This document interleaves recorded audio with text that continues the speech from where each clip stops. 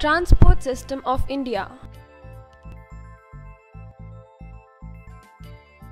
Movement of goods, services, information and materials from one place to another is called transport.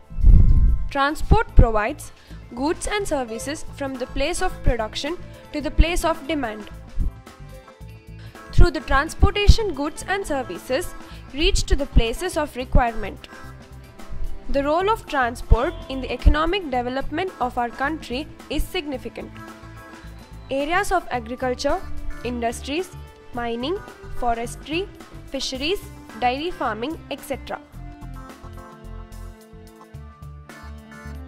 Types of transport.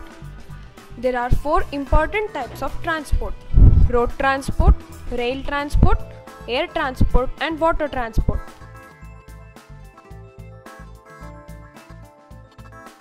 Road transport. The roads have been constructed since ancient period in India. Many kings gave importance to the construction of roads. During the British period, roads were constructed mainly for defense purpose.